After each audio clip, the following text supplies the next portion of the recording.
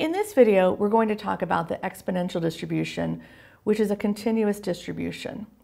This distribution is used commonly, especially when it comes to arrival rates. If you think in industry about how often people come or leave a system, when they're coming in, say, to a bank or to a store, how long it takes. So that arrival rate is typically a decreasing function. It's not a linearly decreasing function. So let's take a look at a calculation for the exponential distribution. Let's assume we have a passenger metal detector at Chicago's Midway Airport, and it gives an alarm 2.1 times per minute. We can look at the probability that less than 30 seconds will pass before the next alarm and more than 30 seconds will pass. With our exponential distribution, we're going to use two key terms. Lambda, which is our mean arrival rate per unit or time of space. So in this example, it's 2.1 times per minute. And then x is going to be the probability that we're solving for. So for example, if we're looking for less than 1 minute.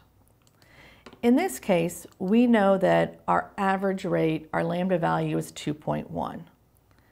So let's start by solving for the probability that less than 60 seconds will pass before the next alarm. So here, we're going to set our x as equal to 1 because we need to make sure that our units match. So we know that every 2.1 minutes, so we're converting our 60 seconds over to 1.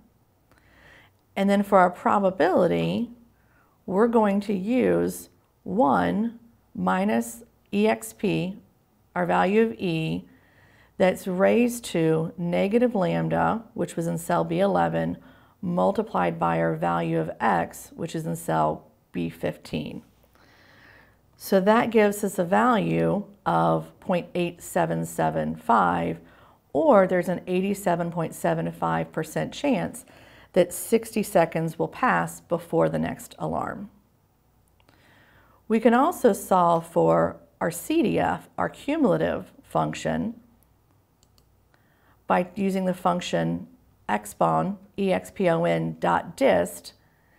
and then using our x value from cell B15, which was 1, and our lambda from cell B11, which was 2.1, and since it's cumulative, we're using the value of 1. So our cumulative is also equal to 0.8775, or 87.75%. So now let's take a look at calculating more than 30 seconds will pass before the next alarm. So again, here we have to make sure that our units match. So I'm going to convert 30 seconds into 0.5 since it's half a minute. Then we're going to solve for the probability. For our probability, it's the value of e, so exp, raised to the negative value for B11, which was our lambda, multiplied times x, which is our value in B22. And that gives us a value of 0.3499, or 34.99%. So we know we have a 34.99% chance that more than 30 seconds will pass before the next alarm. We can also calculate our CDF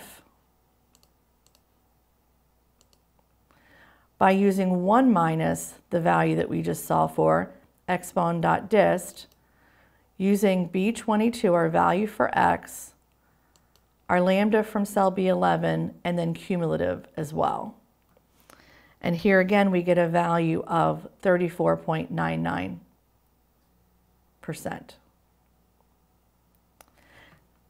From a managerial perspective, we can use this information to understand how often something will occur, and in this case, typically arrival rates.